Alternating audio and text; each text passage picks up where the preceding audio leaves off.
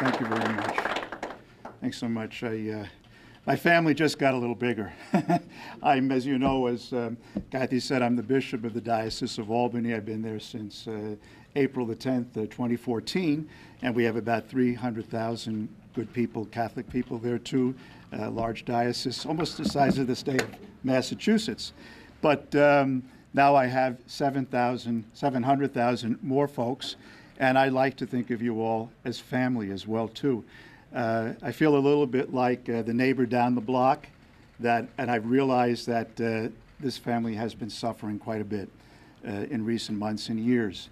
And my heart just goes out to you, and what I see is a need for a tremendous amount of healing, good conversation, honest conversation, openness. I just got back, as you know, from what is known as an ad limina visit, in which bishops from various regions of the United States visit with the Holy Father. And I think of our meeting with Pope Francis, you know, when the bishops from New York State were with him. And I remember one of the first things he said is he looked at each and every one of us and said that we're family. I would like to encourage frank conversation. Do not be afraid. Speak what's on your mind. Speak what's in your heart. And he said something which I thought was very humble on his part. He said, you know, I don't understand everything about the United States, about what you're dealing with. I know that you suffer quite a bit. I know that you find it's been very, very difficult, you know, ministering as bishops, as fathers of families that are hurting. But I want you to be able to speak from your heart. And that is this tone that I would like to establish right here, right now. And I want to also say I'm very thankful for all of the members of the press and the media that are here. I highly respect your position as professionals. And I thank you for the work that you have done. I think in many ways we would not be where we are today, and we still have a lot of work to do and to go forward. But the revelations that have been so painful, that have been so difficult for us to face up to because they were so shocking, and I'm speaking not just of Albany, but the Church in the United States and ultimately around the world, would not have been possible without the good work that you're doing. So I really welcome your collaboration, a spirit of openness and dialogue, and to know that I am available to you, and I hope that you also will feel very comfortable in your conversations with me as well too. And that having been said too, and I'm glad that the department heads are here, you know, the work of, I'm appointed as what is called an Apostolic Administrator, and the work of any administrator, those of us that have read Peter Drucker, know that any administrator is only as good as his advisors or her advisors, and that it's so important to have good collaboration, and I am encouraging that, you know, particularly cooperation among clergy and laity in the spirit of Vatican II. That's the way I like to manage, consultative management. But my primary role, as I see it, is more as a pastor, more as a father, because I come as a healer. Now, I have no white papers, no hidden agenda. I didn't get a big document from the Holy See that said this is what you have to do. I have no marching orders other than to show up and to be who I am. So if there are any questions about why me, why was I chosen, why, I have no idea except that I'm here. I got the call from the Apostolic Nuncio, and I said to him, I'll give it my best shot. But my desire to be with you is as any father, or maybe more of a grandfather, I suppose, of a family that I know is hurting and in need of healing. So my first priorities will primarily be to listen. I want to hear what's in your heart and what your concerns are, where you think we should go. This is only my first day here, so I don't come here with a preconceived plan of what I'm going to do. I want to hear from you. And whatever I do, I want to be something that will build up our friendship, build up our family. We're all family. The survivors of sexual abuse are our family. I want everyone to know that we were treated with respect. I continue, as I do in the Diocese of Albany, to say, as I do in Albany, if you see something, say something. Never be afraid to come forward. You will be treated with respect. And that the processes, if there's need to change some of them, we will do that. If those that are working, we'll continue to follow them as well too. But they'll be done with openness, candor, and transparency. I can't help but think, you know, recently I attended a conference involving priests that were themselves the survivors of sexual abuse. And I remember saying at one point, you know, I can't think of speaking to a congregation every time I speak without thinking that maybe a good 20 or 25% of those folks that I'm preaching to have suffered in some way from abuse. Maybe not a sexual abuse by clergy, which is so traumatic, but some form of maybe domestic violence, or some form of anybody that's grown up in a home where there's alcohol or substance abuse knows what that's like, you know, the insecurity and all that, the boundaries that are crossed, how many people are suffering, and not to mention victims of human trafficking and other forms of violence, sexual and otherwise. And one of the priests said to me, Father Ken from Kalamazoo, he said, you know, the figures show is actually as high as 50%. So we're all hurting in some way, and even if it's not personal, as members of families, as friends. So we have to develop a sense of openness and trust as family members do, and a great patience. And that's what I want to be able to do with you as we walk this walk. So that's my number one priority. Then again, openness of conversation, particularly with those that are suffering the most. Secondly, I think also my vision of a diocese primarily is that the faith, the health of our diocese is in our parishes. Now, this is not in any way to say that our support organizations, Catholic Charities, Catholic Education, all of the departments are absolutely key to the running of the diocese. And we'll be sure that all of those diocesan services are kept in a healthy state so that they can do the mission of the church throughout the diocese. But we here at the Catholic Center primarily are here to serve the parishes. And there is nobody that feels the brunt of all of the pain that we've been through through these years and these months more than our people in the parishes and our parish leaders. So I want to express my support to the priests and parish leaders, many of whom are lay people as well, collaborating together in every way that I possibly can to reach out to those in our parishes who are hurting. I like to think of our parishes, my favorite definition of parishes is that it's a family of families, and a family for those without family, or maybe without family. And you know, they say that home is a place when you knock on the door, they have to take you in. I would like every parish to be an oasis of security where people can come home and nobody feels left out. You know, not even the person in the back of the I have a friend of mine who's a victim, a survivor of sexual abuse. And she has told the story many times because this occurred in a very young age. It was a priest friend of her family when she was very, very young, at the age of 6 or 7. And I remember her saying that, you know, when it became something that she became aware of because it's so traumatizing, that she said, I left the church 13 times. But I found myself, even though I was so disillusioned and so hurt, I kept coming back, you know, and sometimes I would just sneak into the church even when Mass wasn't going on. And I would come and I'd go. Finally, I got to the point after 13 times, I said, I'm not going to let any human being or any institution keep me away from Jesus. And I know that Jesus is here. So she returned to the church. She's a full practicing Catholic. She's telling her story, and maybe you'll get a chance to hear from her sometime too. She's a close friend. And I think there are many folks like that too, you know, are looking to find a path back. But there may be some obstacle there, maybe somebody they met. How many times we've heard stories as Catholics, you know, I go way back to the 50s. I was born in 48. You know, where you hear somebody that had a terrible experience in the confessional. You did what? You know, or somebody that felt unwelcome and never got over that, you know. And so we need to open doors up and open hearts up. And you know, a lot of times people say, you know, how you're going to restore the trust. And there's no question that trust has been broken or compromised. And I have to be honest, I feel a little uncomfortable with that. And I'm going to be frank because, you know, that's my background. I come from Brooklyn. I'm a straight shooter. I speak of what's in my heart. But sometimes I feel like, you know, a husband has been unfaithful to his wife and says, well, how many bunches of flowers do I have to send you till you'll finally take me back and trust me again? It goes much deeper than just performing acts, ritual acts. Trust is something that just has to be built, and ultimately it's a gift. So I would say to any one of you who may not trust me or trust people in my position as a priest or as a bishop or clergy, first of all, don't judge us all as a class. I think we've done an awful lot of that, you know, all victims, all survivors, all priests, all bishops, all journalists, all lay people, all clerics, all men, all women. There's a lot of that going on. We have to avoid, at least I will try to avoid, writing off people. I like to see every person as a child of God that has a story, that God loves deeply.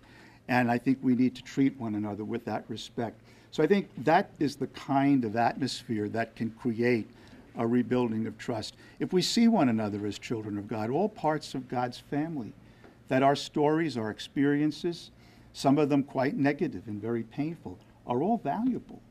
And if they speak great pain and great hurt and even great anger, anger is not a step that we can bypass or sugarcoat. There's a place for anger, particularly if it can be turned into a passion for reform and for good. We have to listen. We have to be patient. This is what we do. We stick together as family. So that's the major message I want to convey. Victims first, survivors first, anybody who's suffering, open door, dialogue, conversation, particularly respect for those that are in the trenches, parish leaders. Our role as diocesan administrators is primarily as parish support. We're there to help them, to make sure that the people in our parishes, our parish families, are given the spiritual, moral, emotional, professional support that they need to do the good works of mercy. And I will also say to those, too, that may have been so alienated from the church that they may have been withholding, you know.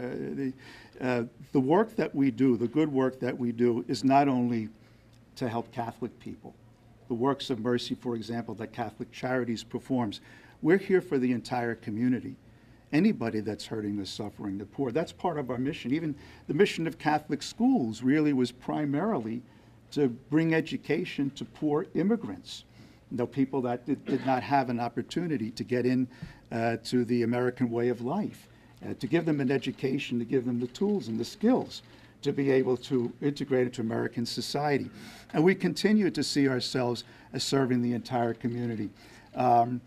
Money is going to be an issue that's going to come up. Financial transparency, the specter of bankruptcy, those things. We'll examine all responsible options. But the important thing, I fully believe that people are very generous of heart. They just want to be sure that whatever money, it goes to the right place. You know, so we want to make sure that all of our ways of accounting, you know, are transparent, are responsible, are accountable. And I have no doubt in my mind that people will rise to the occasion to support the good works of mercy that benefit not only our church, but our entire community. So I don't know how much more time I have, but those are basically the things that are on my mind right now, and I would open up to any questions that any of you may have. To start with, I'm going to call on each of you, and we will have, I think, time for more than one question, but let's get started, if we could, with Michael Mroziak from WBFO Radio. I'll let him get his drink first. Okay. Yeah, you know, I just had a flu-y type of thing about 2 weeks ago. It wasn't the flu, so I'm not toxic, but I'm still getting a little off. It's got a little dry mouth. Bishop, first of all, welcome to Buffalo. Thank you. As part of your role now as an Apostolic Administrator, what are the statuses of some of the auxiliary bishops who worked beneath your predecessor? Where do they stand right now? Good question. Bishop, there's no change. There's an old principle in canon law. You can read it in the code. Sede vacante, nihil innovator. That's Latin for your scholars there. It means, what this is called is sede vacante. In other words, the episcopal seat of the bishop of the diocese is absent. So Bishop Malone is no longer bishop of the diocese. I am not the new bishop of the diocese. I will not be the new bishop of the diocese unless the Holy Father tells me something different, but he didn't tell me that. So I am the Bishop of Albany. Nothing changes, basically. Now, when I say nothing changes, that doesn't mean that I do not have the authority to make changes that absolutely must be made immediately. The changing of an auxiliary bishop is not a first priority. Bishop Ed has told me that he's willing to continue to serve, And so as long as he's willing to continue to serve, that he would. And his status does not change because of the change in the administrator of the diocese. How much of a say do you have in finding the permanent replacement? That's a very good question. Bishops, this is all, you can see this on the USCCB website. Bishops of a region, and this is the region of New York State, which we have 8 dioceses, I believe it is, meet and periodically, I think it's every 3 years, do submit names to the Holy See at the Holy See's request of bishops, candidates, potential bishop candidates. So I would be one of the bishops that would be able to propose names of potential candidates to be ordained to the episcopacy.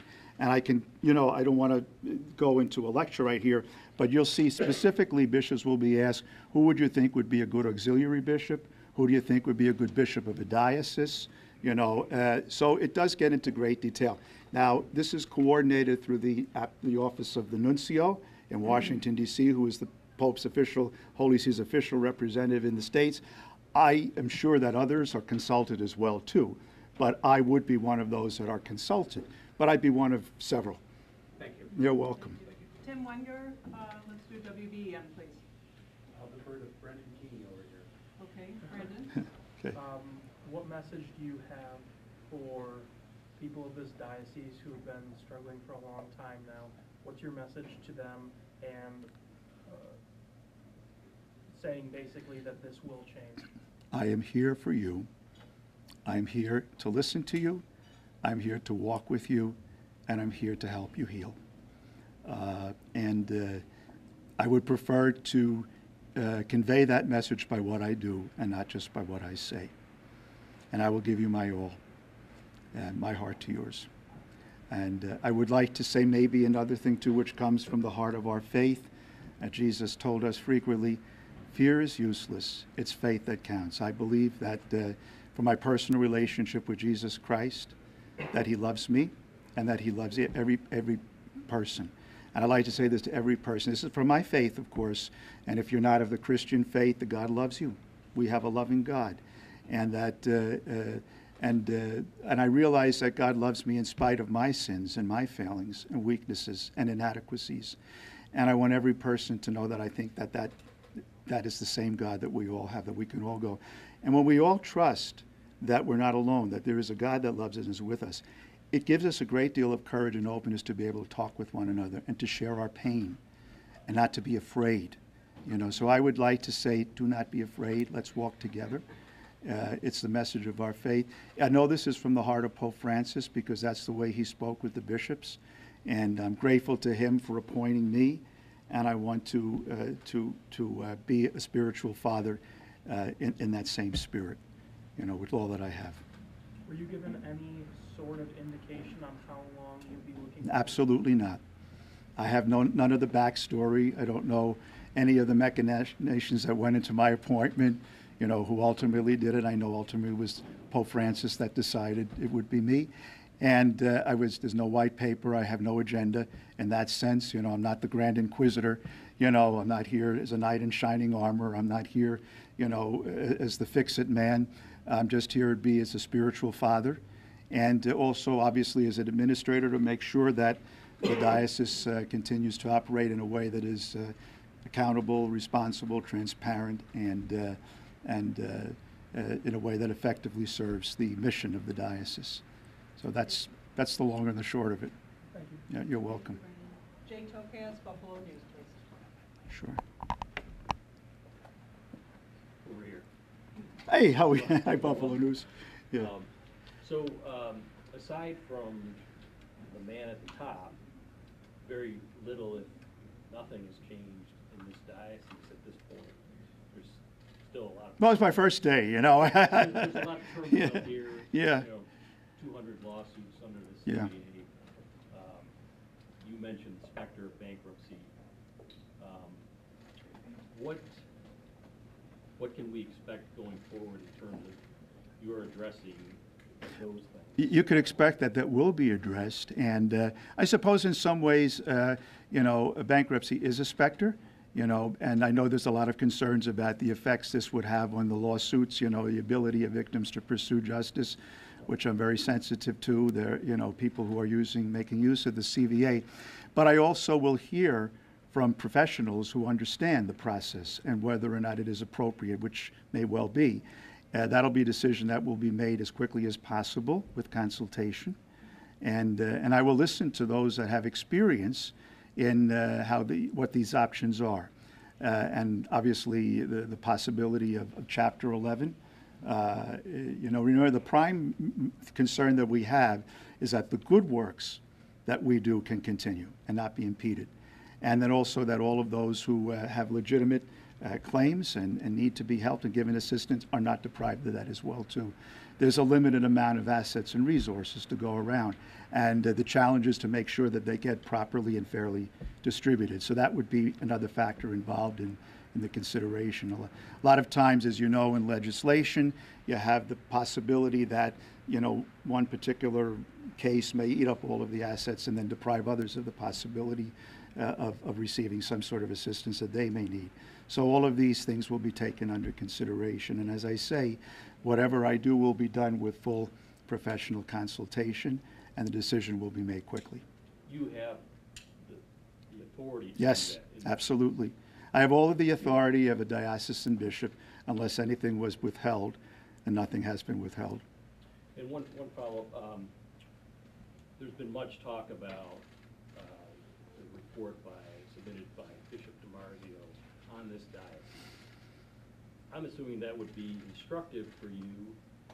Have you read the report? I have not, but I have been, first I'll tell you why. It is a report that was generated under a sovereign state, Vatican City State, the Holy See. So it's a property of another, legally speaking, entity. So it is not the property of Bishop DiMarzio or the Diocese of Brooklyn or the Diocese of Buffalo. And I have no idea who has had access to the report or not. I have had conversations with Bishop DiMarzio, who was a colleague of mine. I come from the Diocese of Brooklyn, so I have some idea of some of the major factors that were identified, and they're very much along the line that I have just spoken to as well too, about the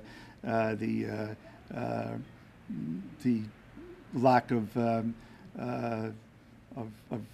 ability, I suppose, to continue the governance of the diocese that Bishop Malone has faced, about the disaffection among clergy and some members of the diocese, about the need for healing. That was the prime thing that I'm aware of, a need for healing, and to have somebody be able to come in and help to heal the pain. And but I do not know the particulars. But in the interest of transparency, would you push? I don't push. I don't push the Vatican. I tell no, I don't do that. I'm not political. And I do not manipulate. I do not use that type of approach. I will make it very clear that whatever information you can share with me, I would appreciate it. I will ask. Okay. Fair enough? Yeah. Sorry, we have Charlie Speck from WKDW, our local ABC News Okay, affiliate. Charlie, how you doing? Thank you. You mentioned Auxiliary Bishop Grosz is going to stay on here and play a role as your auxiliary bishop. I think a lot of Catholics have been reaching out to us and saying that they're surprised at that, because some of the file cabinets in this very building have shown that over the last 40 years, the auxiliary bishop's handwriting was literally on many of these cover-ups that have gone on here. How can people have faith and trust that the diocese under your administration is charting a new course when you have part of the old guard still in place? That's a very good question, but you're giving me information now that I'm hearing now today. So I did not know that what you just told me is the facts. I've read a lot of different things. And if that can be established, and if that proves to be something that would make it difficult for Bishop Grosz or any other priest of the diocese to perform their role, then that would have to be something I take into consideration, and it might alter the status quo. Do you think that there needs to be sort of a clean sweep or a clean slate, a cleaning out of some of the advisors who advise Bishop Malone? Well, I understand there has been quite a bit of attrition in recent months, and that many of the folks that are now are new, and I don't know how much of that has been done already. I don't know how much of that remains to be done. One of the things I have to do before making any sweeps is first to find out whether or not, in fact, there's cause to do that.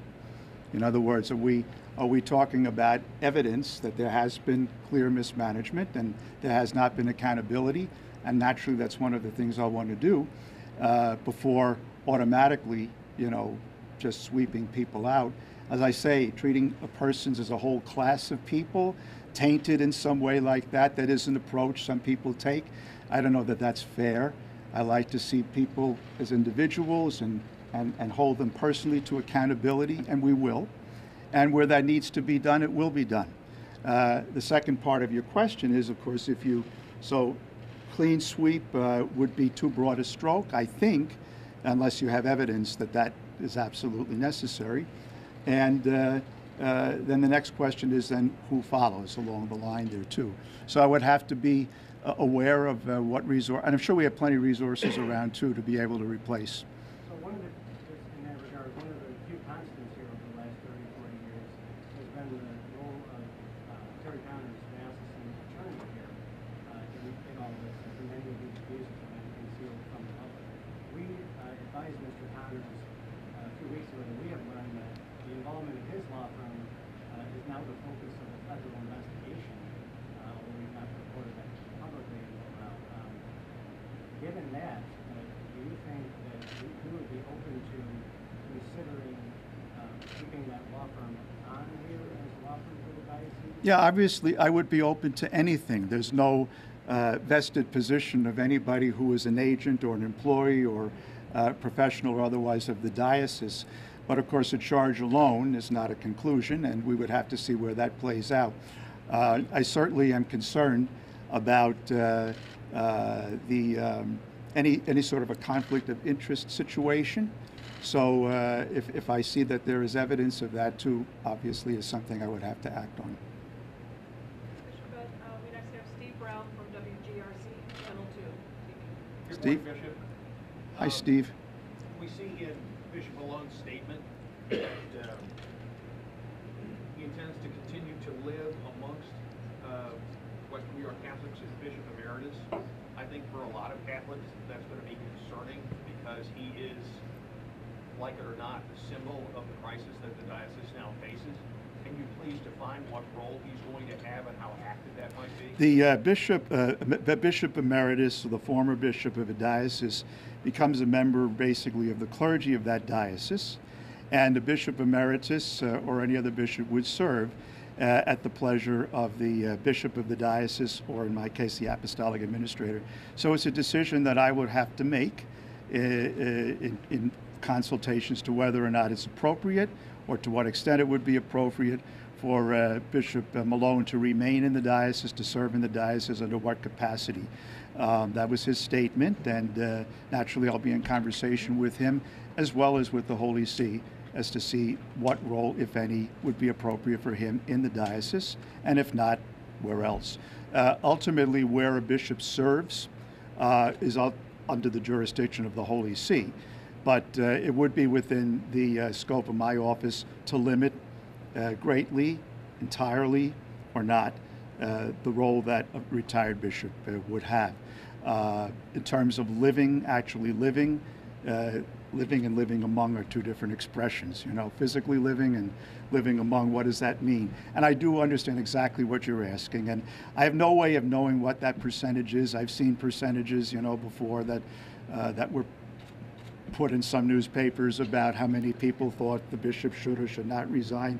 I don't know whether anything conclusory can be drawn, from that, but I will do the best I can to listen and at a good sense. Ultimately, all that we do, whether it's Bishop Malone or even my own presence, the thing that has to ultimately be served is the good of the people of the diocese. And that's an assessment I'll have to make, and I will make it very seriously. Do you now think it's possible, in advance of making that decision, do you now think it's possible that he could serve in a role as a healer within this diocese? Is that something that he's spoken of? That's a really tough question.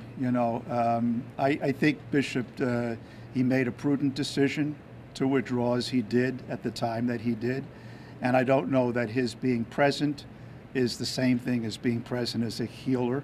You know, I mean, bishops can do certain things because they're priests, such as say Mass, and that can be a great service to people just to be able to have somebody preach and homilize. Whether he would be appropriate in a position as a healer is another question. And given the fact that he has himself recognized that that was not something that he thought he could do effectively, I would support that decision.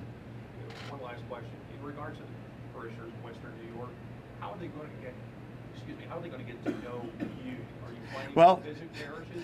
Are you planning to get out amongst the people? Absolutely, to the best of my physical ability, and thank God for electronic media. My commitment is to be physically present at least one day a week, you know, throughout the foreseeable future. I have it in my calendar through May 11th, simply because that's when my confirmation schedule gets crazy. But I have that planned. I will be here for longer periods of time as they are available. We're fortunate to have good connectivity, live streaming. So, for example, I have planning to be in a kind of a teleconference with priests of the diocese this afternoon. That's something that can be done even remotely because of our communications capacities between Albany. So there'll be ways in which I can be present in a personal way. I love going, you know, when I got the appointment as Bishop of Albany, when Bishop Vigano called me up, the first thing that happened to me is, oh my God, if I'm going to be a bishop, I'll never be able to be a parish priest again, because that was really primarily what it was, a pastor. And in my heart is a desire to be a parish priest. So anything I can do to get out to the parishes, and we'll see whatever is possible, I'll do. I'm sorry, I have to ask because you brought it up. There's a teleconference with parish priests this afternoon. I believe so. You know, I'm not involved in working that out, but I'm going to be speaking with them. When you speak to them, yeah. What's your message to them? Oh, first of all, I'm your brother. I'm here to walk with you. I want to hear your pain. I want to hear how I can help you. And I just want to hear from them the struggles that they're experiencing and the ways in which I could be a pastoral support to them and to their people. Bishop, next we have Chris Kovacs from Channel 4 WIBB. Chris. Hi, Chris. Good morning. Morning. I'm curious what Richard Malone has said to you about the situation in this diocese, if any. Have you had any discussions? No, with I have him not at all? had any discussion of any length with Bishop Malone. Do you think you have a full grasp of the estrangement? I think a lot of Catholics here, 600,000 Catholics. I don't see how I possibly could on my first day. I could tell you that I don't want to credit myself with a high degree of emotional intelligence, but I do have a way of feeling what's in people's hearts, and I do feel very intense pain and alienation. But much of it is anecdotal, and from what I've read, you know, in media accounts. And I think the best way for me to get a sense is by conversation, by hearing from people personally, by them telling me their stories and what they personally experienced. And I think the more I can do that, the more I will understand that too. Does any of that overwhelm you? No, you know what? Declining donations. It's not about me. This is about the mission of the church. We are a family. I have a position in this family, as any father of a family has, to take care of my spiritual children. And I can't do that alone. And that's why I need to work with pastors and with parish leaders and with lay people that help me to do this too, that we work together as a team. And that's what I want to build up, that sense of what we help one another. I often say this because I found it personally true in my life, that in my own experience, that it's often been what has buoyed me up is personal relationships in which people that I can speak to as friends, very honestly, very openly, have given me an incredible amount of courage that I know does not come from me, comes from God through them. So I have great confidence that when we walk together in faith, it's the Emmaus experience you read about in scriptures where Jesus just shows up, sometimes even when people are arguing, as long as they're doing it honestly and openly, that somehow or other there's a power of God that comes and buoys us up because we have a Savior. It's not about us. And I think it's that kind of thing that unleashes this. I remember when I was in school that, you know, one of the nuns told us, she's probably a saint now, that, you know, if you just help one other soul find the Lord, your mission in life will have been complete, you know. And I think it's another way of saying that you or I may be the only Jesus some other person may know. So I have great confidence in this walk of faith. This is what Pope Francis calls the accompaniment. So I don't worry about it all depending upon me, because, you know, I'm just one person. I can only do what I can do. I try to set a tone. I try to set an atmosphere. I try to, you know, open my heart, encourage others to do the same as well too. But ultimately my confidence is in the Lord. My favorite prayer is, Lord Jesus, I trust in you. If I wake up screaming in the night at 3 o'clock in the morning, worried about what I'm going to do, I just say, Lord Jesus, I trust in you. And that's my faith. That's what impels me, and that's why I don't panic. You know, Jesus says fear is useless. It's faith that counts. Finally, can you tell me if tomorrow somebody calls this building with an allegation against a priest, how will you handle that? Immediately. Immediately. I will first of all say, tell the police right away. And then I will follow the normal procedures that we do.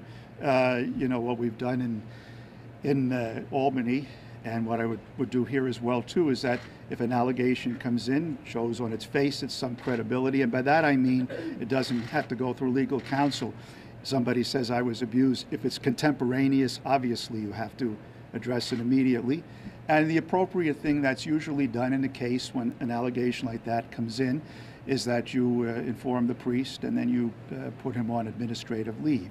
So you put him out of active ministry until it can be investigated, and you know it can be substantiated, and then you take appropriate steps after that. So you follow that process. But again, I would say to anybody, if you have any allegation to report, you know, go directly to the legal authorities. We also do have toll-free numbers that are published on the website, both for ethics issues as well as abuse issues, contemporaneous or otherwise. So I always say, if you see something, say something. You're welcome. Cameron Hurst is from Tap Into Greater Oman. Where's Cameron? Oh, how you doing? Your background, from what I've read, is in canon law, and that you have a law degree in our administration. Don't hold that against me, all right? Yeah. How do you feel as though that background, do you feel as though it uniquely qualifies you for a situation? I am not the judge of my qualifications here. The Holy See, the Pope decided to appoint me. I accept his judgment. He knows my biography and background. He's heard from others that he's consulted with. I trust that decision. A strength of this diocese as well is the presence of Catholic higher education, several of which who have had leaders that have called on bishop and Right. Do you plan on touching base with Absolutely. those leaders? Absolutely. I'm looking forward to conversations with the good folks in the academic community. I'm Jesuit educated myself too, you know, but I know Canisius College and Bonaventure. I'm looking forward to that, yeah. Thank you. You're welcome. Bishop, next we have Megan Hall from the Olean Times-Herald. Hi, Megan. So the movement to restore trust in Buffalo called on your predecessor Yeah. to resign in September. Yeah. How do you plan on working with them, and what is your thought on that? I'm sorry, I didn't hear the last part. How do you plan to work with the movement to restore trust and how do you I plan to work with them. That's it. And as best ways we can collaborate together with their skills and mine, and anything I can bring to the table, of course I do. And I'm thankful for their initiative, yeah. Yes. And earlier today you said you don't consider yourself a fix-it man.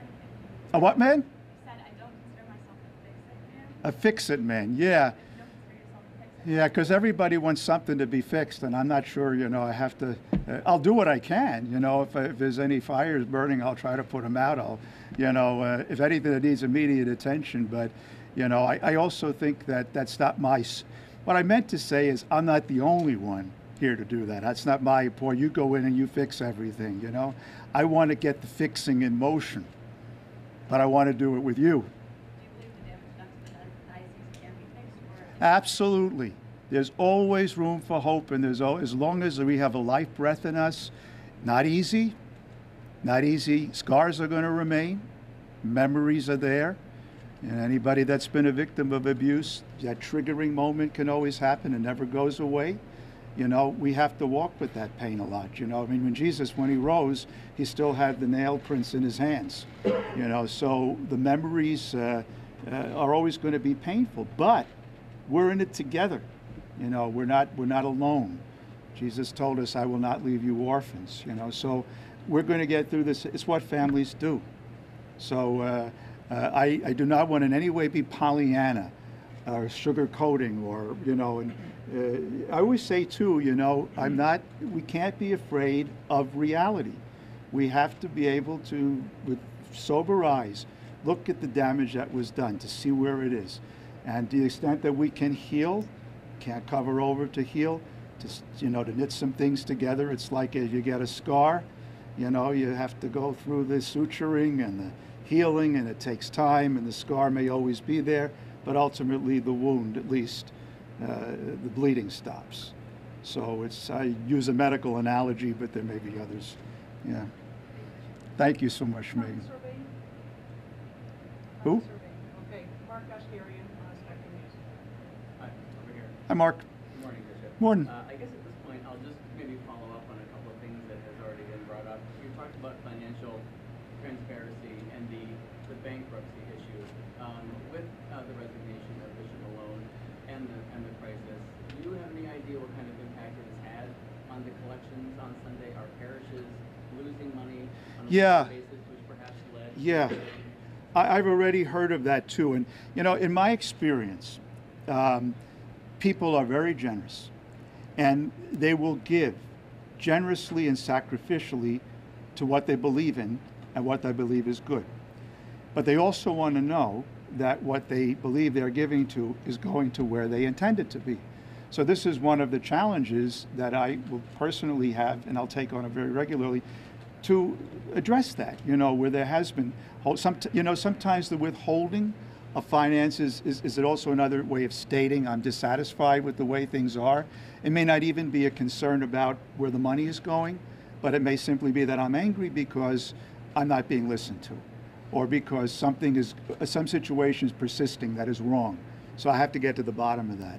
Do you have a sense of how much money the diocese can churches actually? Not at this point, but I'm sure I will pretty soon as I'm briefed. And I'd like to follow up lastly. You said you haven't talked to Bishop Malone? Oh, I've spoken with Bishop Malone, but not about the circumstances in the diocese prior to his resignation. Can you sort of give us a timeline of when you were actually appointed? Yeah, I was aware. Well, first of all, I was aware of the timeline of the report, you know, which was throughout the month of October, that the visitation that Bishop DiMarzio was doing under the direction of the Holy See.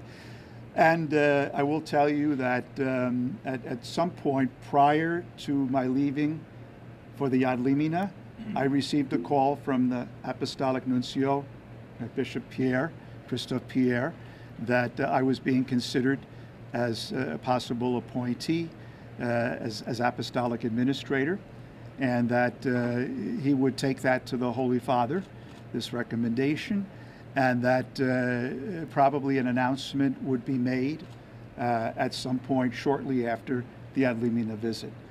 So in Thanksgiving week, I was made aware that it would happen, that Bishop Malone would retire, and that an announcement would be made. Originally, that was scheduled to be December the 2nd, and I guess because of some circumstances logistically in the diocese, and I'm glad it turned out that way because we were snowed in Albany on Monday, that it would be today. So that was the timeline. So is it fair to say then, when the former bishop was asked if he had submitted his resignation, he said he had not, that wasn't a truthful statement? No, I have no knowledge of. I have no knowledge of when, if Bishop, whatever conversation Bishop Malone may have had with the nuncio or not. You know, I just know what happened in terms of my own information. That's all. Yeah. Bishop, this is Eileen Buckley from Channel 7 WKBW. Hi, Eileen. Over the summer, I spoke with a survivor, and she told me that she never spoke with Bishop Malone, never reached out to her, and there have been other survivors that felt shut out. Will you work kind of backwards to meet those people? Oh, absolutely. And I encourage any survivor that has come forward already or wants to come forward now to please come forward. And, you know, if you have a claim, if you have an immediate thing you want to report, do just as I said. And I will meet with any and all survivors. That's absolute, yeah. And I know, again, the bankruptcy issue is still out there, but some of them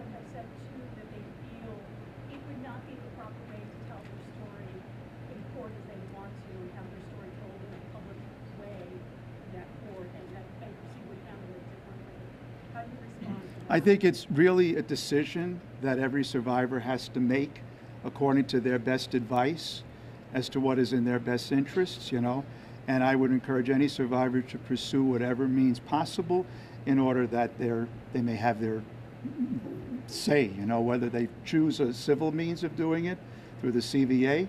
As you know, we have a separate process, you know, through canon law, in which a person can make an allegation, even a criminal allegation, through our canonical processes. And there's no reason why both cannot be done simultaneously. Remember that the CVA primarily focuses on civil cases, so the standard of proof is somewhat different, you know.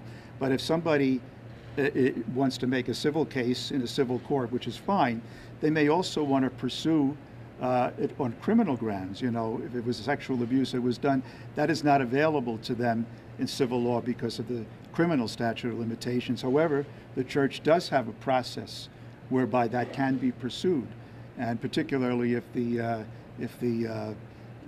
alleged perpetrator is alive, to be disciplined appropriately. There are some parishes that were hit by the sex abuse scandal, some not as much, that were directly hit by it. Will you be reaching out to those parishes kind of? Absolutely. I mean, any way in which I possibly can.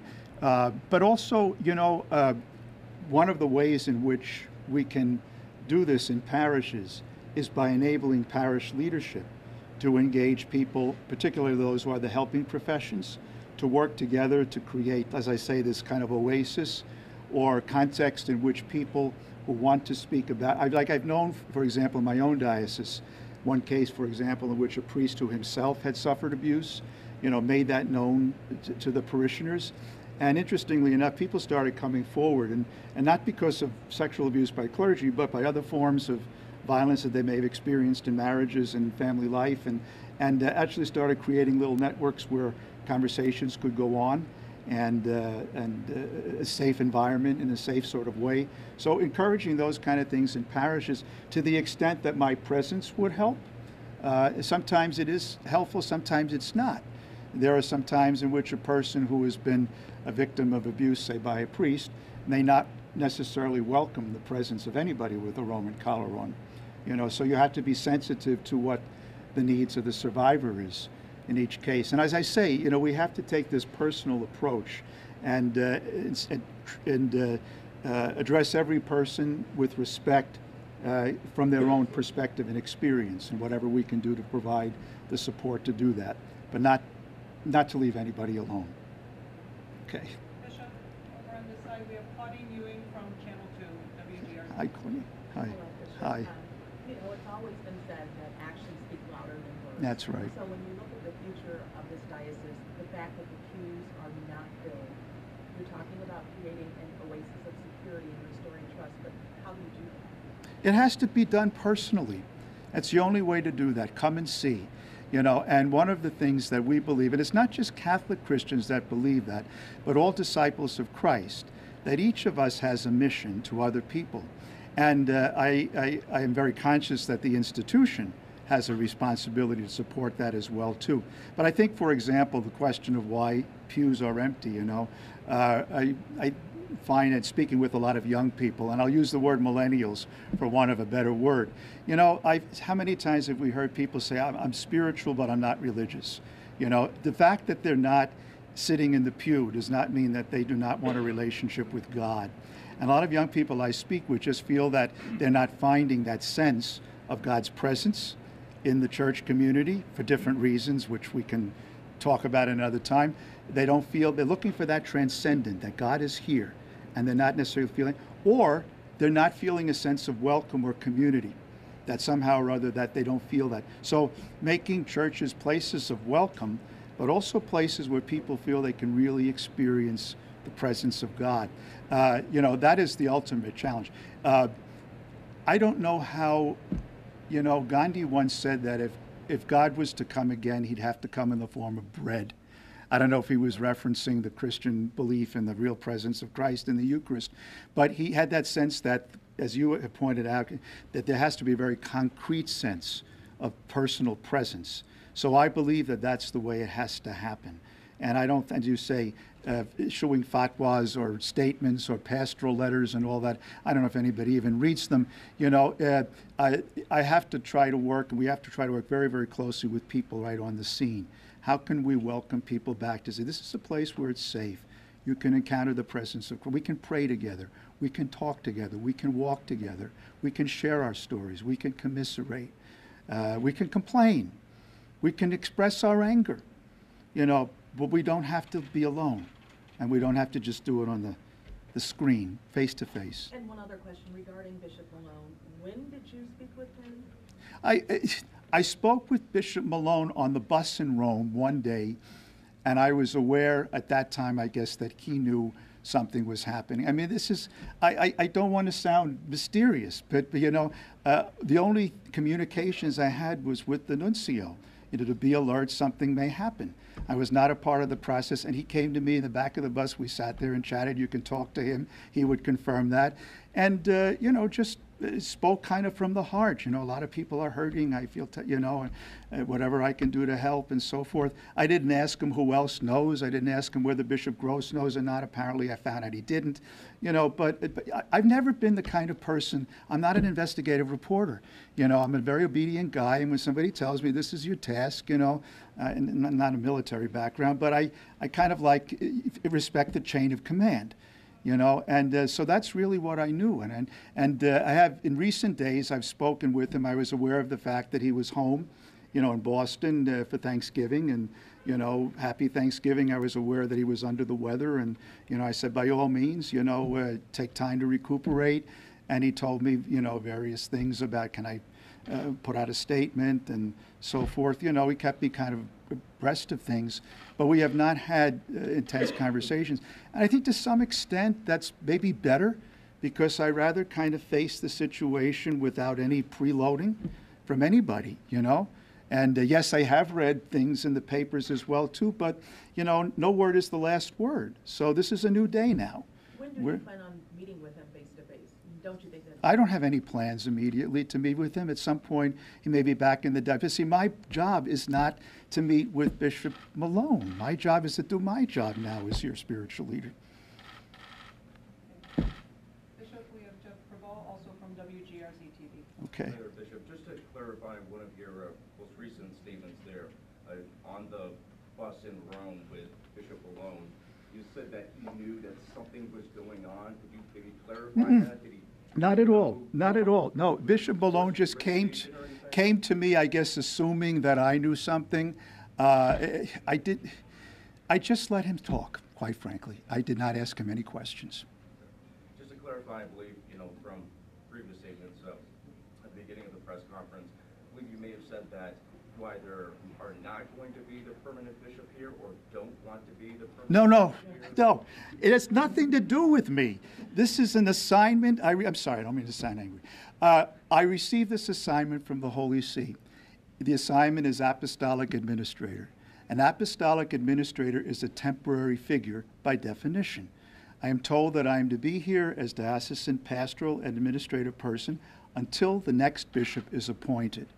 I have no idea when the next bishop will be appointed. I don't know who the next bishop will be. It is entirely up to the Holy See who the Holy Father appoints as the next bishop.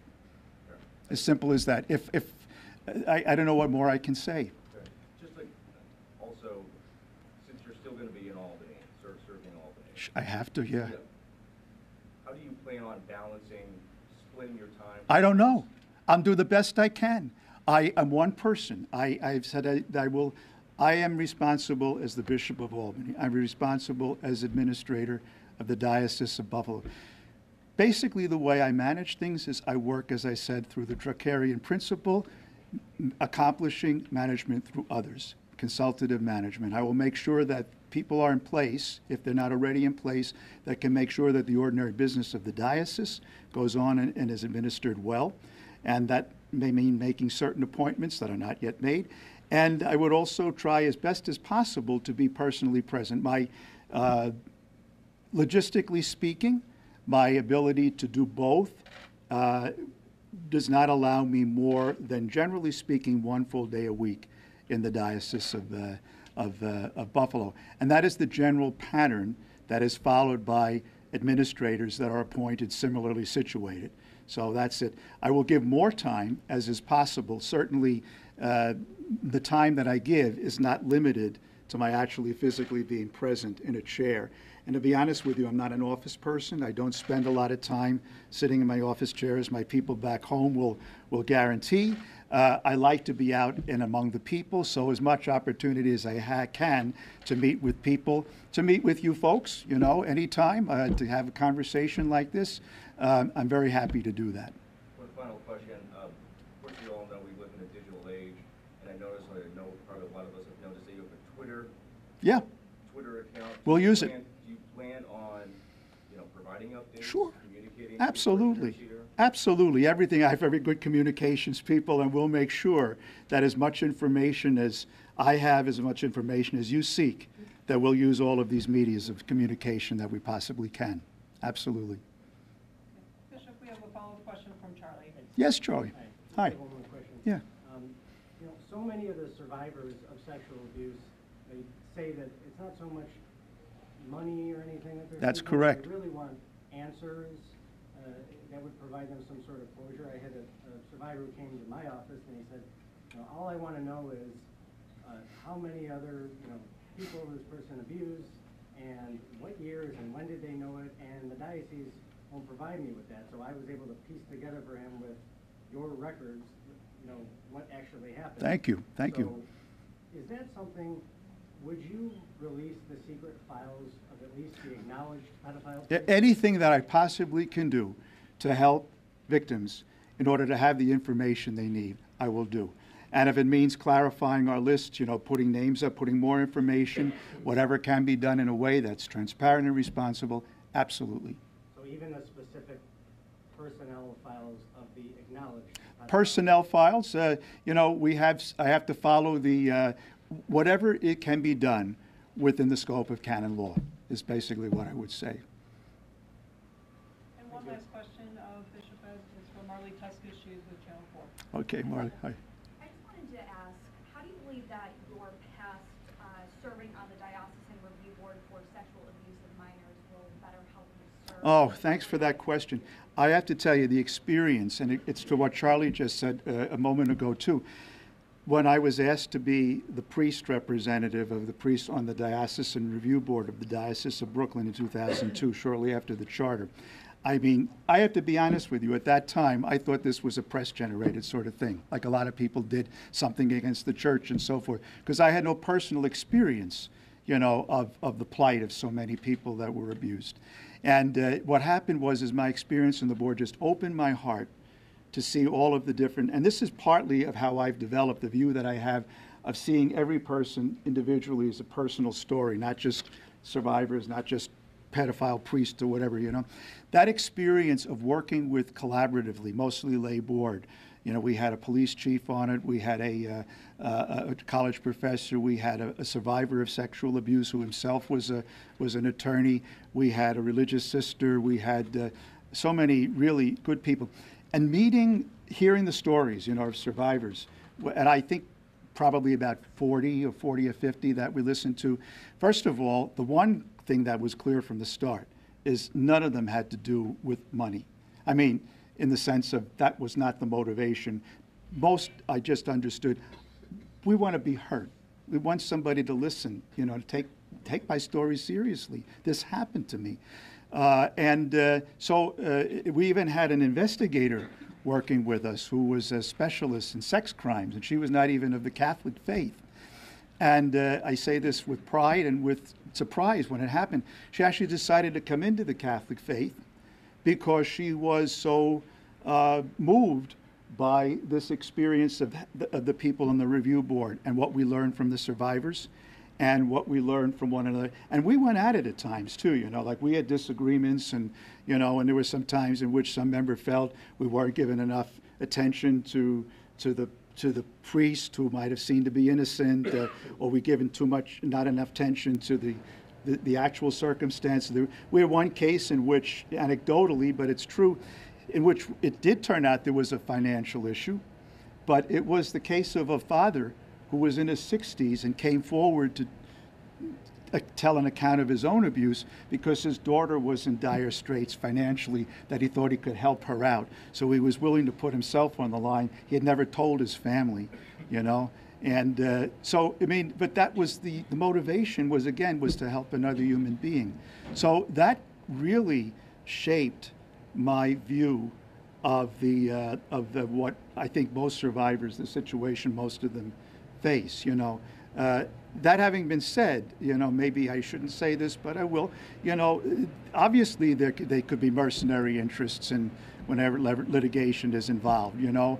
One of the things that concerns me with the CVA, I'm very happy was enacted, but a very small number of victims really have access to the use of the CVA, because in order to find a legal firm that will represent you, to make it worthwhile for them, it's necessary that they have some tie-in with some agency that can provide financial review. I mean, 81% by the statistics of cases of sexual abuse occur in families, you know, by people that are known, fathers, mothers, and people don't sue their parents and uncles. You know, so I'm concerned about the vast majority of victims who will never have their day in court because they can't get a lawyer to even take the case. You know, and that's why I think it is important that we as a church keep our doors open and say, look, even if you don't want to get involved in a civil case, which you're welcome to do if you want, please come to us so that we can address, you know, and we'll get all the resources we need in order to make sure that people can tell their story. We have to do that. Just to follow up quickly, could you go into detail what your role while you were serving on that board, what you did on that board? Well, the role of the board was advisory to the bishop, okay? And our job was basically to receive, first of all, when the claim came in from the victim survivor, and then what we would do is we would submit this to an independent investigator, okay, who is an independent contractor, professionally qualified, and then the investigator would make the report to the board. And then we would try to analyze, you know, does this seem to hold together? Is this credible? You know, do the facts seem to be consistent and so forth? And we used principles that were available, generally speaking, in evidence, you know, because we had legal scholarship, and I guess my own expertise there also helped me. And then we would make a conclusion. I would say, maybe with one or two exceptions, about 99% of the time we found the allegations to be credible, because usually people don't come forward unless it takes an incredible amount of courage to do this, you know. And then we would make the recommendation to the bishop, and then the bishop, I think, almost invariably accepted the recommendation, took the appropriate action, reached out to the victim to see what type of assistance could be offered, which started actually right from the time the complaint was made. You know, we would always do that, and we do that in Albany too. And then, you know, appropriately, obviously, discipline the perpetrator as is necessary. And it was emotionally, spiritually, humanly, a very enriching experience for me in my life. And I have to say, has a great deal to do with my perspective right now. Thank you.